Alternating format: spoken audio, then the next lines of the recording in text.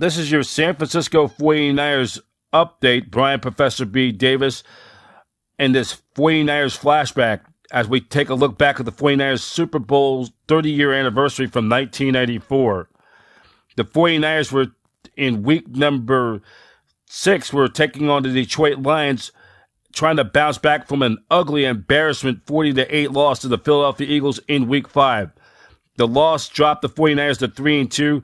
Steve Young, probably people felt in that game, George Seifert taking Steve Young out of the game in the early mid part of the fourth quarter when you remember he threw his tirade on the sideline as he was livid on the sideline. And that was a week that all 49er fans will never forget because George Seifert, Niner fans called on talk shows on the radio locally on the drive time, wanted George Seifert fired and put Seifert on the hot seat immediately.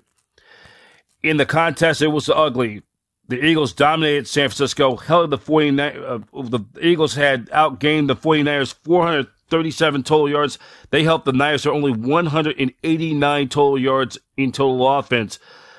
It was the worst regular season defeat for the 49ers since 1980 when they were just ambushed by the Dallas Cowboys at Texas Stadium 59-14. This was also the second worst loss by an eventual Super Bowl champion in NFL history. Niners going into week 6 now with a lot of uncertainty at 3-2, taking on the defending NFC Central Division champion Detroit Lions at the Pontiac Silverdome in Pontiac, Michigan. Before we go to that, let's hear some of the thoughts or some of the highlights the players' thoughts of that ugly loss to the Philadelphia Eagles. Sometimes you need a wake-up call. And I don't think it was a wake-up call for just Steve or just Julie, but it was a wake-up call for the whole team.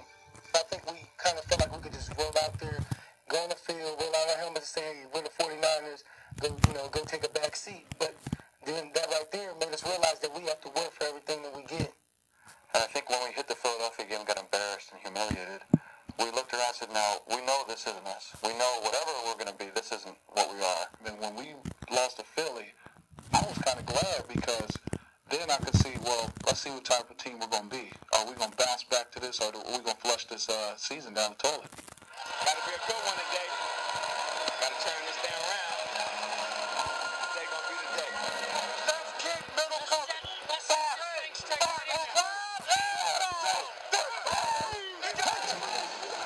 In Detroit, the Niners came out flat and got flattened by the Lions.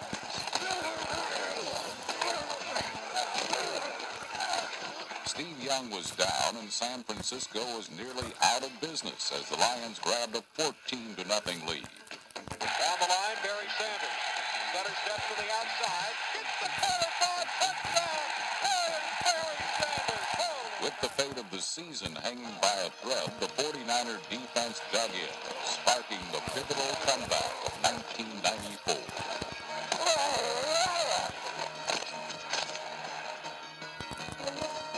And up to Waters, sweeping outside, needs to cut, decides to go outside, scores for San Francisco, and the 49ers with an extra point and tying it up. Herman Moore is the wide receiver to the left, and Mitchell's looking for him downfield, and it's going to be easily picked by Hank. He's back to the 30, cuts in the middle of the field to the 20, he's to the 15, he's to the 10, he's down to the 6-yard line. First and goal, 49ers. He heads back toward the right side. They give it to Floyd. He pounds away. It looks like he got there. Yes, touchdown 49.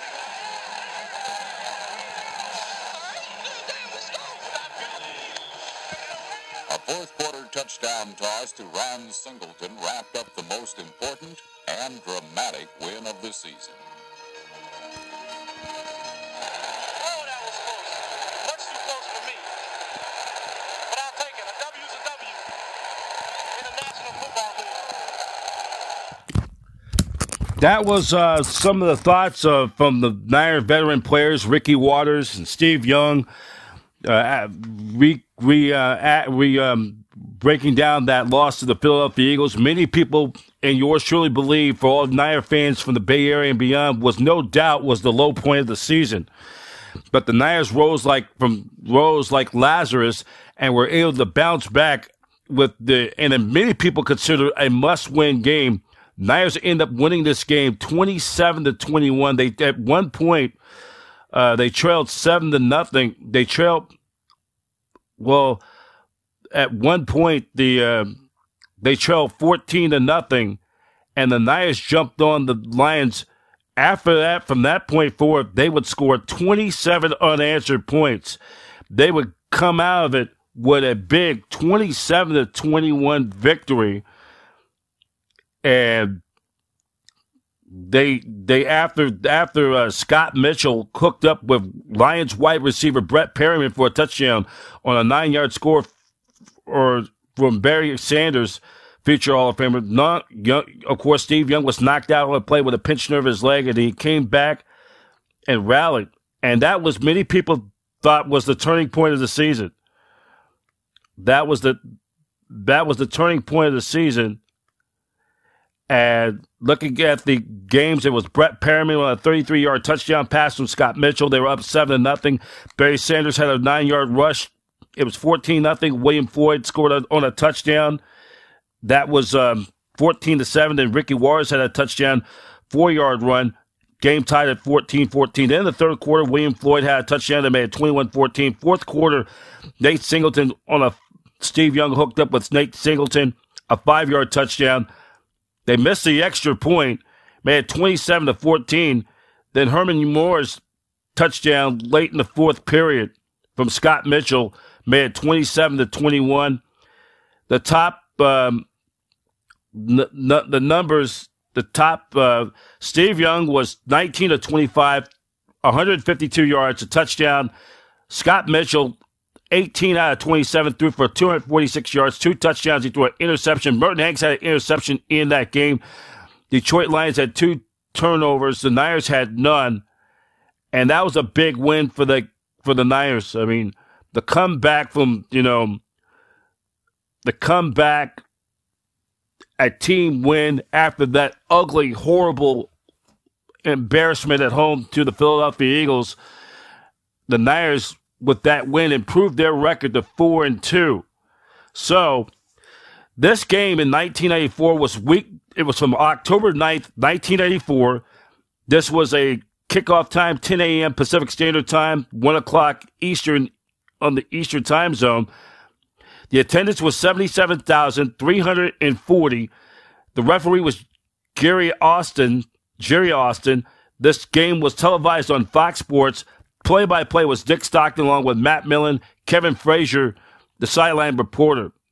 So that was a big win for the 49ers. That pretty much was the turning point of their season. Niners improved to 4-2 of the young season after that embarrassment, while Detroit Lions fall to 2-4. And boy, I can't imagine, the hot seat is starting to burn up for Wayne Fonts in Motown, who was beginning his 6th full season as Detroit Lions head coach. Let's take a look around the NFL from week number 6. It was the Green Bay Packers over the Rams 24-14. By the way, the NFL was celebrating in 1994, 30 years ago, was celebrating its 75th anniversary. So that meant there was another anniversary weekend. They were going with the throwback uniforms in week number 6. It was the Packers over the Rams, 24-17, as Brett Favre threw for 222 yards and a touchdown. Chris Miller threw for 2 touchdown passes, a losing effort. With the loss, the Rams fall to 2-4. The Packers improved to 3-3. It was the Chicago Bears over the New Orleans Saints, 17-7. And then it was Lawrence Tillman led the way for the Bears, rushing 23 carries, 100 yards, and a touchdown. The Bears proved the 4-2. The Saints dropped to 2-4.